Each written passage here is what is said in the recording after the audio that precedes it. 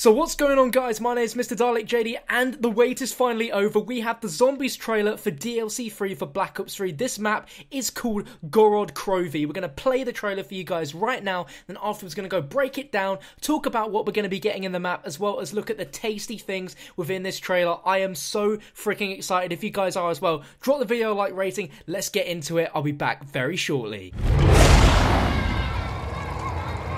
This city has seen more than its share of pain. It has been witness to horrors that would make most souls question the very concept of humanity itself. It has been known by many names, but I know it as Stalingrad, City of Blood.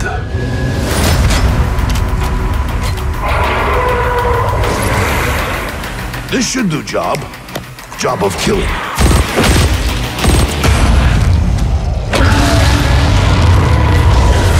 We don't need any fire here, Dragon. I do not feel cold.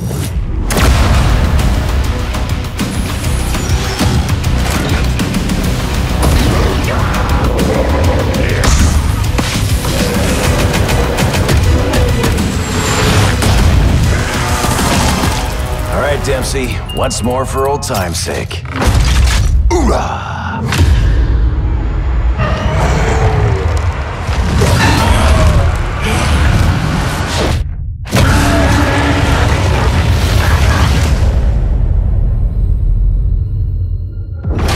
Get the season pass now. 4 DLC packs, 1 great price.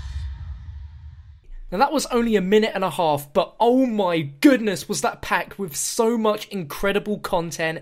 Let's go ahead and break this down from the start of the trailer all the way to the end. So the description for this map is that it thrusts us into an alternate universe of Nikolai's motherland, the 1940 Soviet Union, in the next highly anticipated chapter of the Origin zombie saga, Gorod Krovi. Players face off against a swarm of mechanized zombie infantry and dodge hellfire from aerial dragon assaults, all in the middle of a raging battle within the remnants of Stalingrad. Gorod Krovi delivers the most exciting zombies experience yet, filled with horrifying new enemies, exciting new gameplay mechanics, and an epic set of zombie annihilating weapons. Now, we know all that, but let's jump straight from the start of the trailer and then look again and break this down bit by bit. Now, within the first frame of this trailer, we see a fountain which is called the Children's Khorovod. This was installed in the 1930s by the Soviet Union, and it is a really famous fountain, which you can even see there today in the city of Stalingrad, which is now known as Volgograd. Now, as you can tell, it's from the midst of all-out war, and we can just see carnage all over the place, and this looks like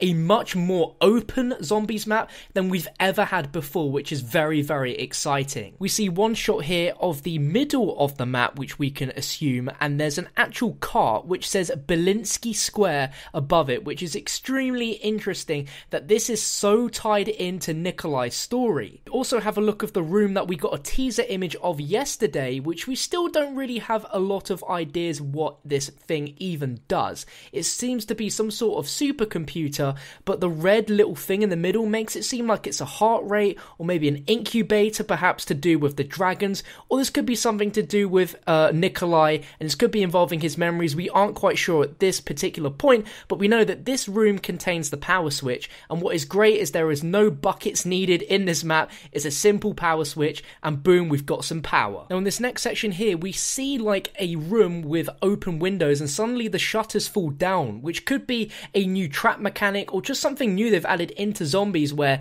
you can actually stop the zombies from spawning and getting in that way by having the shutters fall down, which I think is insane. But the zombies in this map, geez, they just look freaking incredible in detail, and we're going to go and dive in a lot because there's quite a few new zombie types to talk about here. In this clip here, we're mowing down zombies coming towards the top of this area with an MG42 on a bipod. I'm unsure if this is the actual MG42 you can get get out the mystery box, just like you could in World at War, or if this is something which is just like a turret that you have to purchase to be able to use with a certain amount of ammo. But you can see a different form of zombie crawling up as well, and this seems to be a variation of the Panzer Soldat that we got within Der Eisendrache. Now we'll talk a little bit more when we see more shots of that zombie, but we can see behind this shot here, we see the zombies running towards us, and we can see the quick revive machine faintly there in the background, which means that this is going to be the overall starting room area that we're going to start the map in all the time, because the quick revive is pretty close to that. Now in Zetsubo Nishima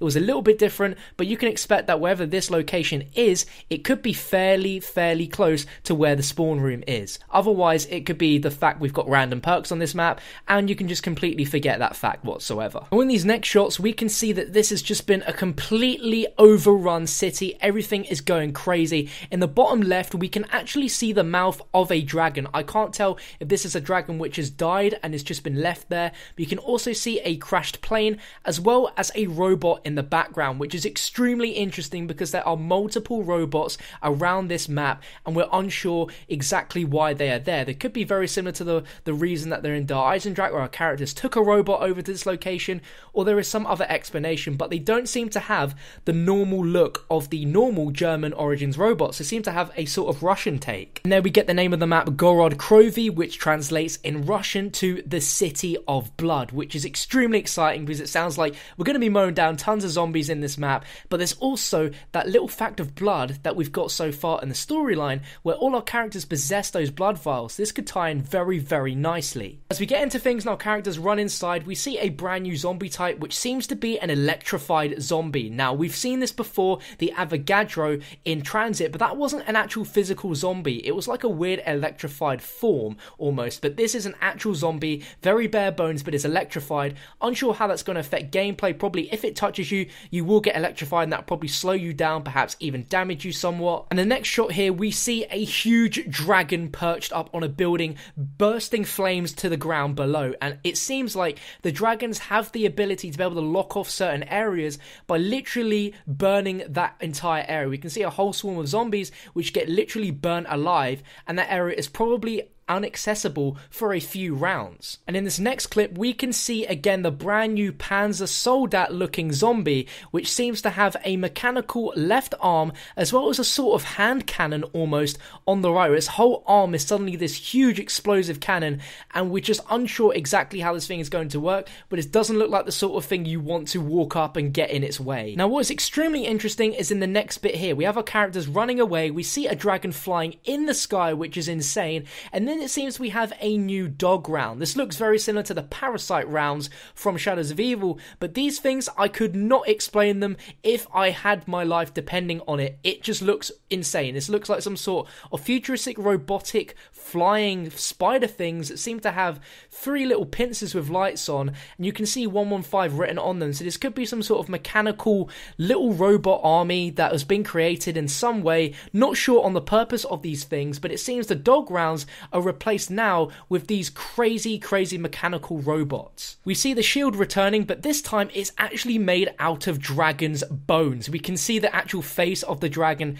as the main shield thing that you look through, which just looks really epic. When you melee with the shield, it actually shoots out a weird green gas which actually kills the zombies, which is freaking awesome, and it just looks really creepy looking there on Nikolai. Now this bit is really insane. This could be the new specialist ability that you can unlock within each zombies map, or this could be something of a item you unlock through an Easter egg or in the mystery box, but this thing literally gives you a super punch, which is insane. We've seen this before in Origins with a crazy punch, but this almost looks like an upgrade to your arm, and it literally just flies through the zombies there at a crazy pace. And on the left there, just before we punch the zombie, you can see the Wonder Fizz machine there, so the Wonder Fizz machine is back, which is freaking awesome. This next shot, we make our way inside a building and we activate a brand new trap, which is very similar to the flinger from Call of the Dead, but rather than flinging you, it actually flings the zombies across the sky, which is freaking awesome. This next shot, we see the NX Shadow Claw dual wield, which means more DLC weapons from Black Ops 3 multiplayer are going to be making their way in,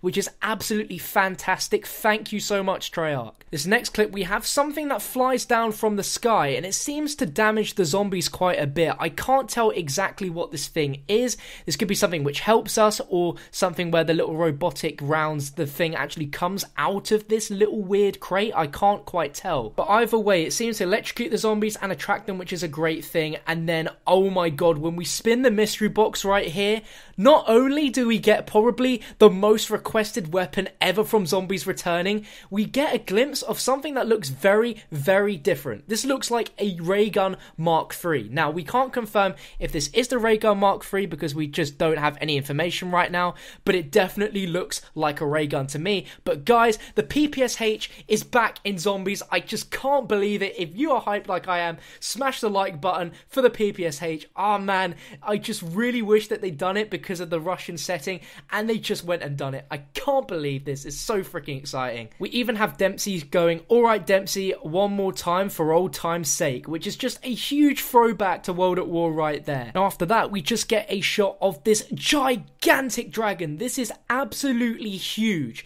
and this is going to be very, very important when it comes to this map, because in DLC 2, there was a little Easter egg which actually explained the fact that dragons were growing, and it was a thing between Group 935 and Division 9 to create a saddle which could control the dragons, and we 100% will be flying and controlling these dragons within this map, which is so exciting. But apart from that, that is all we have so far for this brand new Zombies map. This looks just absolutely mind-blowing. I can't wait to see more, and this will be available on PlayStation 4 Tuesday the 12th of July, first on PlayStation 4 if you've got the season pass, so you can buy the DLC. But my goodness, I'm just so hyped for this, guys. If you are as well, drop the video a like rating. I'll be bringing multiple videos talking about this map for you guys today and tomorrow and over the next week as we lead up to the release, and you can expect to see gameplay here first on my channel as well. So if you're not already, make sure to subscribe. But thank you for watching. I'll catch you in another video soon.